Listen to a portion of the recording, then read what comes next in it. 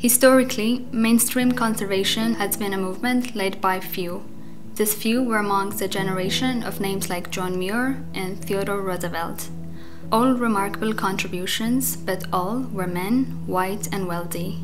Today, we continue to see homogeneity of race broadly in natural resources.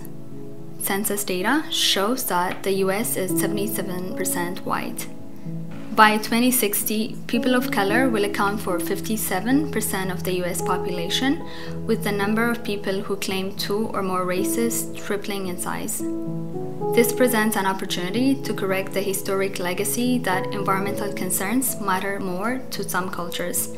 Successfully addressing this issue means inclusivity and the incorporation of multiple views of valuing and practicing conservation.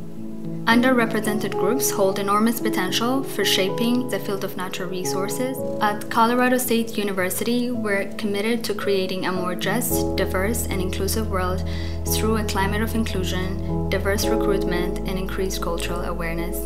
It is part of our long-standing DNA at the land-grant university to further develop an environment where all members feel welcomed, valued, and affirmed.